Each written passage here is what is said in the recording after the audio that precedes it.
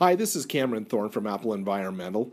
Wanted to take just a moment and teach you how to do proper meth testing. In order to do testing properly, the first thing that you have to have is the correct supplies. The supplies that are needed to do proper testing are, of course, rubber gloves, so you don't get the sample on you. Second of all is you need to have gauze sponges. Third, you need to have a testing template, which is 100 centimeters squared, which you can get at any testing company. Then you need to have the wetting agent, which we use isopropyl alcohol that's at least 95% grade or methanol, and then a pen and Sharpie and tape to place on the testing template. Once you have that, take out your gauze, just open it up, and then fold it in half. Once you have fold it in half one more time. The reason for it is you can use 4 different corners to do 4 tests on one gauze.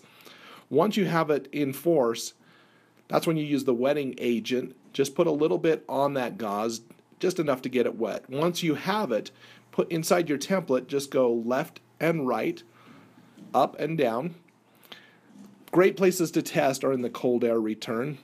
Also a great place to test is in the master bedroom, right above the bed, just simply because a lot of people use meth inside of their bedrooms. Another place is right there in the furnace. One of the places we like to test is right there where the filter was.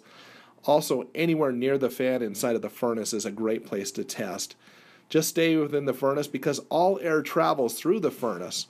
Another good place to test is right outside of your vents where the air conditioning or heat leaves.